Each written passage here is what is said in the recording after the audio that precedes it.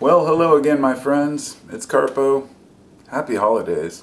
It's only about a week from Christmas. And every year this day comes, this season comes. It's renewal. You know, the new year comes on, and my wife and I actually met during New Year's of 1998. And that's when we've been together pretty much ever since. So it'll be our 21st non-technical anniversary, I guess. I'm standing here in front of my Christmas tree. It's a beautiful Christmas tree that we picked out from the lot. I thought it would make a good spot. I've got good lighting. And just share it. I guess it would be kind of a tip or a trick or some advice that I've learned in my life. And I didn't intend on making this video, so it's kind of off the top of my head. And all of us have moments where shit gets real. The day gets fucked up. We have a bad moment. We argue with somebody, or we fall down the stairs, or our kids get hurt. Anything could possibly happen. And we never know when it's coming, but it does. And in these times, it's really important to be prepared. I was speaking with somebody the other day. We went to get the firewood. I did upload the video of the blown tire. Well, we're cruising down the freeway with the little trailer with like 1,000 pounds, and it blows a tire. So our natural first thought is, oh shit, how do we handle it? So we calmly drive up to the place, figure out how to replace the tire and deal with it. Some people aren't very good with situations or emergencies. But here's the main point. When it's all said and done, how you perceive it and look back on that event is completely up to you. It's not up to anyone else. It has nothing to do with the actual situation. And it's called, in my world, it's called mental alchemy. People call it perspective, or thinking positive, but it's not thinking positive. It really is perspective, though. It's a way of looking at things from a different angle, from the many facets, and saying, okay, this isn't as bad as I thought it was. So in other words, in our situation, we were all very positive about it. We're like, hey, we get more time to hang out, more time to chat, talk about life while we're waiting for the tires. And so this was one example of how an event could have gone down. It could have gone the opposite way. It could have been with people who would freak out. And I remember who I was with, she was saying her mom would have freaked out and panicked and been like all stressed out about it. And I know a lot of people are like that. So when you're in this situation, it's one thing. There's actually, to panic, there's actually a book called, I listened to the audio book, it's called Deep Survival. It was really good. It was about a guy who was in the military, and he talked about how people panic under duress and stress, and even breathe water in when they're deep underwater because their respirators give out, things like that. Your natural instinct and tendency to panic, fight or flight, and how you can learn to harness that. So learning to harness the moment and handling it is one thing, but afterwards, no matter what happens, you're going to have to look back on this event that happened in your life, one way or another. And you could look at it as positive or negative, depending. Those words really don't mean much. As soon as I said positive, I realized we give those attributions to things. So even a negative event can have a positive outcome. And so this time of year, when a lot of people are worried about the holidays and whatnot, or a lot of us guys who wait to the last minute to get final stuff done, just reminding ourselves that everything works out in the end. And if it doesn't, well, you can at least make an effort to make sure it doesn't. I don't know how to define what I'm getting at, but this book actually grabbed just before I made the video, The Secret Teachings of All Ages by Manly P. Hall. And this is a very large book, and it gets into some very deep subjects relating to ancient mythology and scriptures and a variety of other things. But it's not necessarily the book I wanted to share as much as the teachings of Manly P. Hall and what they brought to my life. This was back in about, I want to say about 2012 when I discovered Manly Hall. It could have been 2013. I think a lot of the writings I have are from 13, but let's just say it was about 7 years ago at least, 7 or 8 years ago. And I listened to a lecture by Manly P. Hall, and it was pretty dry and boring. The recordings are horrible because they're old. But I got interested, and so I downloaded a torrent file, which was basically the entire Manly P. Hall collection, all of his recordings on an archive. and I went through and listened to them on my little MP3 player, whatever I had at the time, about 7-8 years ago when I was at work, when I was working in carpentry, and I was working by myself a lot, doing finish work and building things. So I put my headphones on in the morning, turn on Manly Hall, and when I ran out of his lectures, I went on to the Great Courses series, which I also downloaded, and I had a whole collection of different philosophies from different people, everybody from Nietzsche to... it's impossible to really understand all these things. Even if you've listened to them all like 3 or 4 times, you don't really get a full grasp on the immense scope of philosophy that is out there. And so this is why I kind of scoff and laugh at the, intellectual types who think that they have, oh, well, I understand Faust, and oh, well, yes, I understand exactly what this guy meant. Nobody really is in the mind of anybody else. Half these philosophers were lunatics, lost their minds in their lives at some time. If they didn't, they probably didn't come up with a good philosophy, because there's a little bit of madness involved in thinking, a little bit of madness involved in art and music. So we all go through these moments where we kind of lose it. Those are growing points as well. But I digress.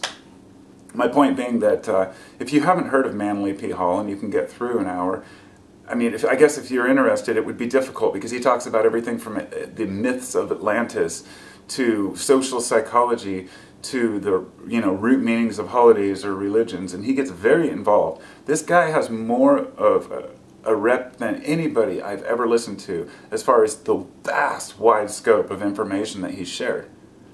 But the main point of sharing his thoughts is the one thing that sticks out to me, the one thing that overrides every other aspect, every single other teaching or lesson, because I don't agree with everything I've heard from him, of course. But the one thing that stands out is mental alchemy. And he described that in such detail, how all of the philosophers and wise men of the past were out there seeking to find this philosopher's stone, which was back when I was in my kind of occult knowledge days. I wore this little, when I made my most watched video on YouTube, which is on my other channel, it was a Kratom video. It was called My Testimonial of a Longtime User. I got so much hate for that because I was wearing a science, whatever it is. It's like a doctor's smock, but it's a science smock, and I bought it for the Science March, for the Climate March, or whatever it was years ago. Anyhow, a lot of people took it the wrong way, saying, oh, anybody wearing a smock must be pretending they're a doctor, and it gave me kind of a perspective into, how upset people can be about things. But anyhow, making that video, I completely fucking forgot what I was going to talk about. It had to do with the video, and I was going to connect that. There was a point to it, and it had to do with mental alchemy, or, man, anyway, well, that's weird. I don't do that very often, but I'm not going to cut it out because that's real life. We forget shit. We fuck shit up. There was a time when I actually went and listened to a ton of Manly P. Hall's lectures, and I have a little book with all of the different lectures written down inside, and the actual minutes, because they could be a few hours long. The period of time highlighted where, like, okay, this is where he talks about this is important. And my intention, long-term, was to go back on my YouTube channel and to make an edited version that had all the spliced-in tidbits of the hundreds and hundreds of hours, if not more, of lectures I've listened to, and the little tidbits that were the most important. But I remembered now. I knew I would. The smock I was wearing in that video, the Kratom video, had a triangle. It's what I got the most hate for. It was a circle with a triangle and a square in it.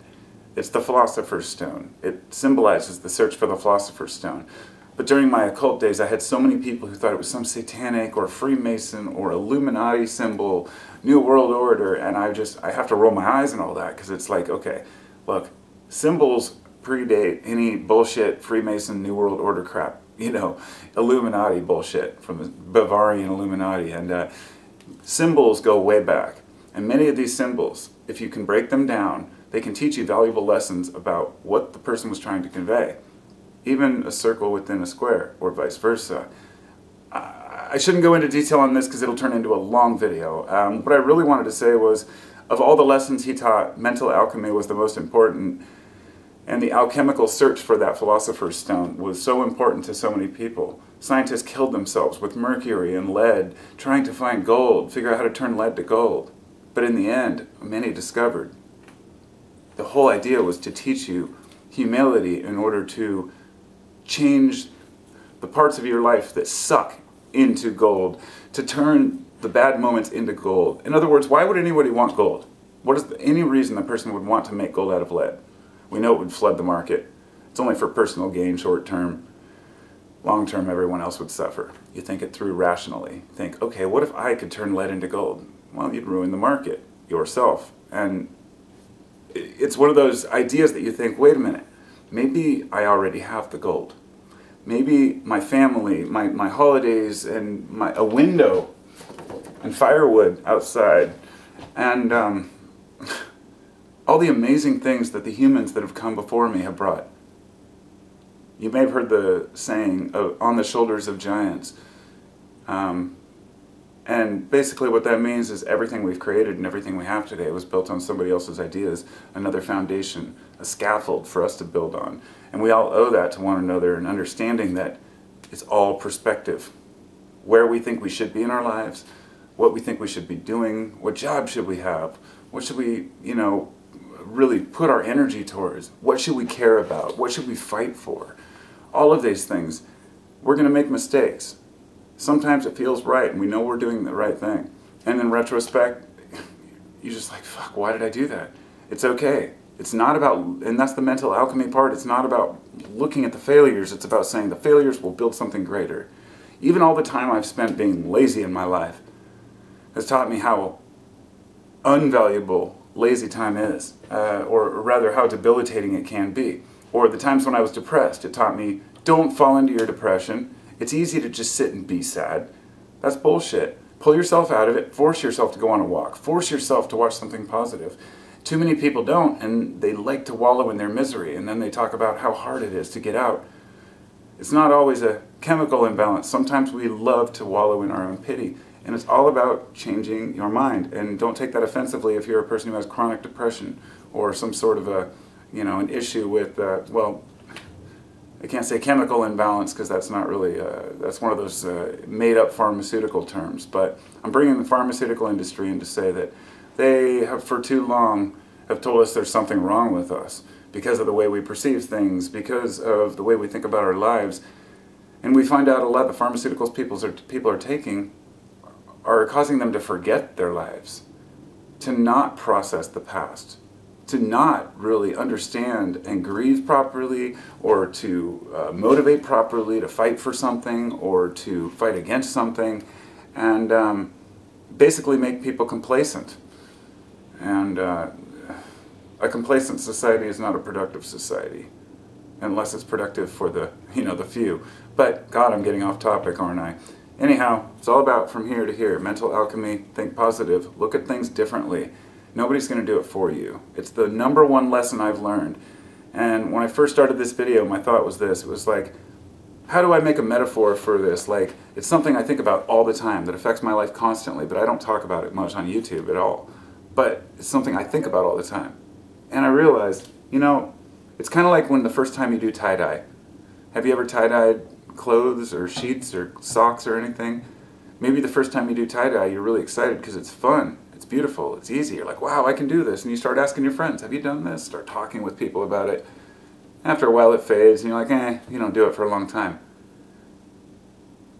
It's the same way I see learning these tools of life. When you learn something, you want to share it with others. But often people just don't care, they're not interested. Whatever, mental alchemy. And so you're like, okay, fine.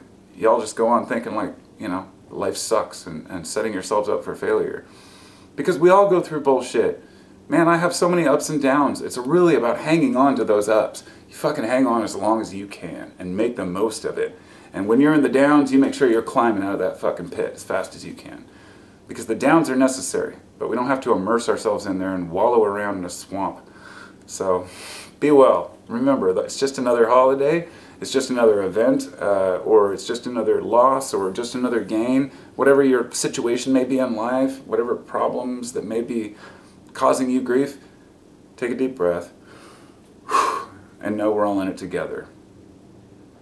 I really wish that there was some sort of a support group, a way that people could not just share our thoughts with others, but share them with other people who understand our particular predicament. Almost like it's hard to counsel people because of all the regulations and stipulations in place. Of course, you can't just go out and be a counselor, or, you know, you've got to get yourself a bachelor's degree in psychology or something, right? No. The main thing is connecting to people on a certain level, and finding people who are at the same level that you're at, not higher or lower than others. And that's what I'm trying to do in a lot of these videos, is connect with people who are just at the point in their life where they need to hear this particular message. And so I'm reiterating my old thoughts in hopes of kind of renewing and rekindling a conversation about that idea of the Philosopher's Stone, turning lead to gold. Be well, my friends. Peace. Talk to y'all soon. Take care of each other. Take care of yourselves. Thanks to my subs, my patrons, my commenters, everybody in the world that gives a shit about each other. Peace.